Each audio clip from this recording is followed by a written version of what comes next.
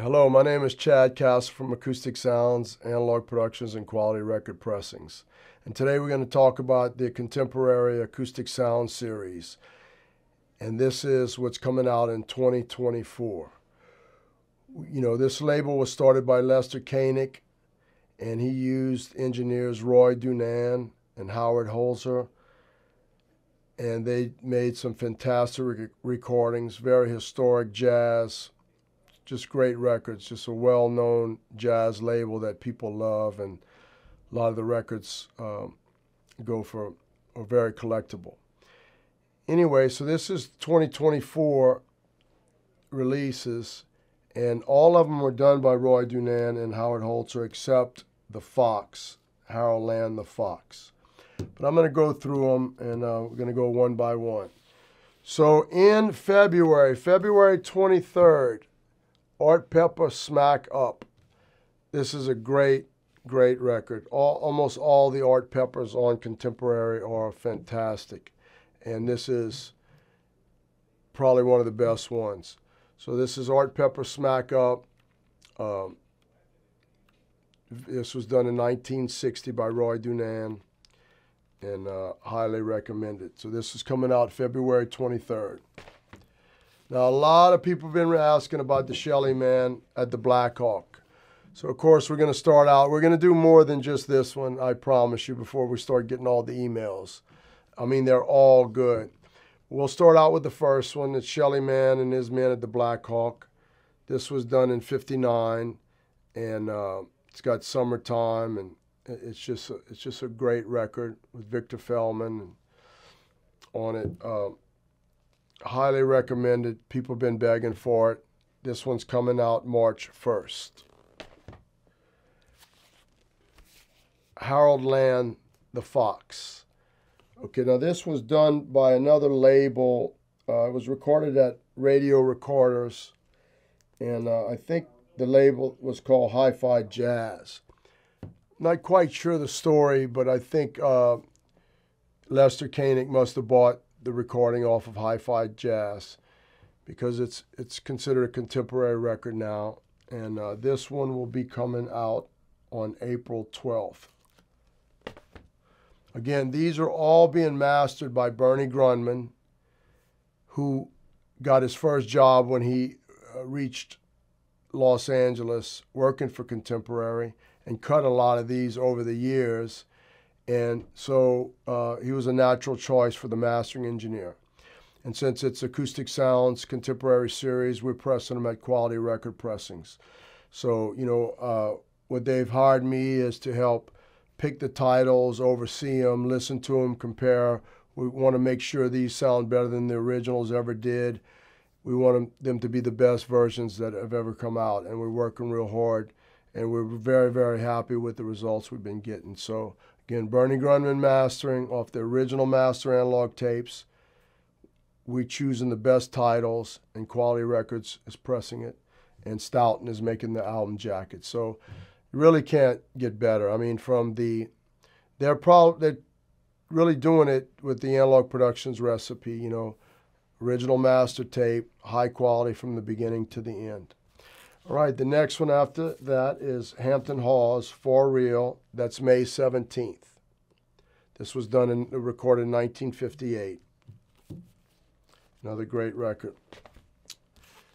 Then after that is Maggie's Back in Town by Howard McGee. This is June 14th. This was a 1961 recording by Roy Dunan. It's got Shelly Man, Leroy Vinegar, and Phineas Newborn Jr. Another great record.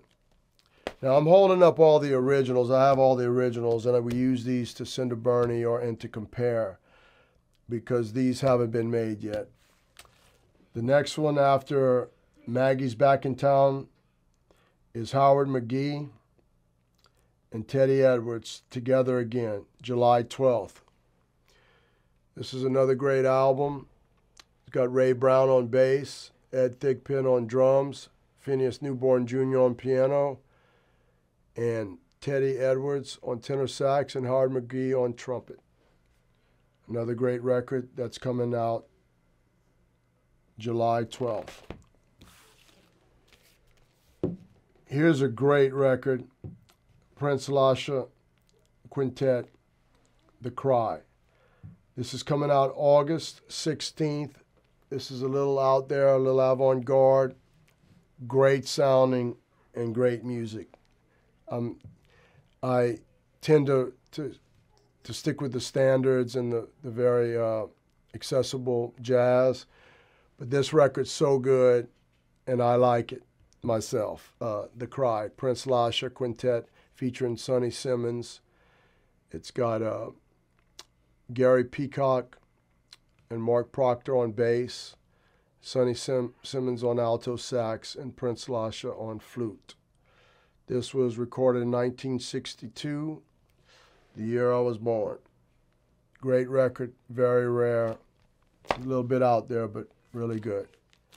And that is coming out August 16th. Ben Webster at the Renaissance. This is September 13th. One of my favorite all-time records. I mean, it's Ben Webster, very soulful, very bluesy.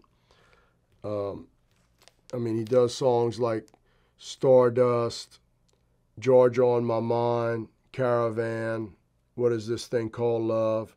It's got Jimmy Rolls on the piano, Jim Hall on the guitar, Red Mitchell on bass, and Frank Butler on drums. This was recorded in October 1960. And great record, highly recommended. I know it's going to sell well. Very, very, very famous record. Sounds like you're in the club with them. That was September 13th. So Art Pepper Getting Together and Art Pepper Intensity will be coming out October 11th. So the Getting Together has Jimmy Cobb on drums, Paul Chambers on bass, Wynton Kelly on piano, Art Pepper on sax, and Intensity is both of these. Intensity was done in 1960, and so was Getting Together. Two highly recommended albums, and that's October 11th. Helen Humes is a great singer. This was recorded in 1961. It's got Ben Webster on the sax, Barney Kessel on guitar, Leroy Vinegar on bass, Andre Previn on piano. Yeah, this is a highly recommended album. Very good. Helen Humes, Songs I Like to Sing, November 8th. And then to end the year is the Sonny Rollins Way Out West, December 6th. Most people all know about this record. It's one of my favorites. It's one of the first jazz albums I reissued on Analog Productions in 1992.